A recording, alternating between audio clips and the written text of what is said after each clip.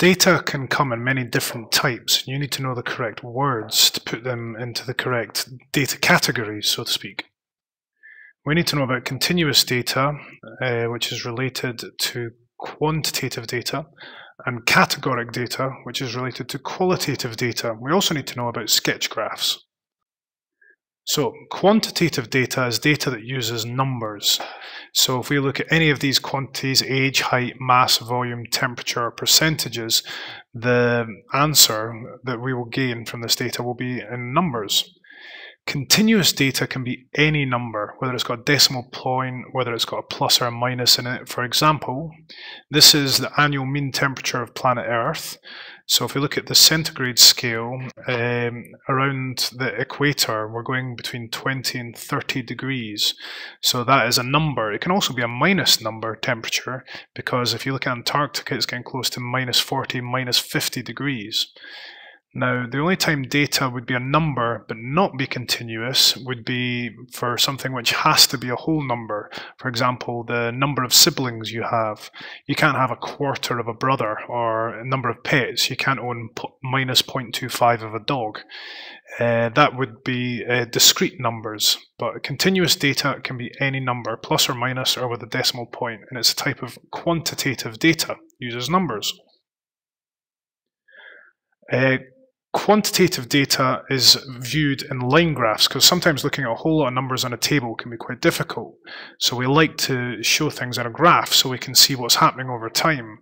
So for example, this is the population of the UAE since 1960 to 2010. It's risen to 9.2 million in 2012. Here's data of how pretty much all of my work goes. The amount of work I get done at the start of the project is enormous. Then I have a lull before I go crazy at the end, much like some of you do, I guess, and try and get it all done. So probably best not to follow that model. So when you're collecting data, you need to plot a line of best fit. You do not join the dots unless it's a motion graph. So you would have your axis and you would plot your points, but you do not join the dots. You'll end up with a really weird shape there. You go for what the line looks like. Now to me, that looks like a bit of a curve. So I would draw a line of best fit. If I've got any weird results or any anomalies, I would circle them and ignore them and not include them in my line of best fit. Qualitative data or categoric data is named. For example, your name is categoric data. So you could be called Dave, Stephen, Mohammed, Susan, whatever it is. Your eye color is a name, it's not a number. Your nationality is something that's described, and it's categoric or qualitative data. Eye color would be an example. And you represent qualitative or categoric data in a bar chart. Always plot don't plot a line graph, that's a bit of a mistake there. Plot a bar chart. A sketch graph is a simple graph. All it is designed to do is show the relationship. You don't need any numbers. So it's just a general shape or pattern that you want to see. And you need to name the axis, and then you need to draw a line, no matter what the line may look like. But you don't need to put in any numbers.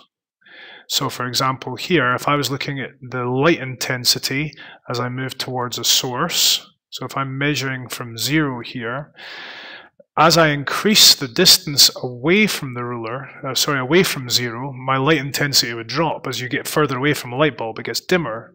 So that would be the relationship I would get.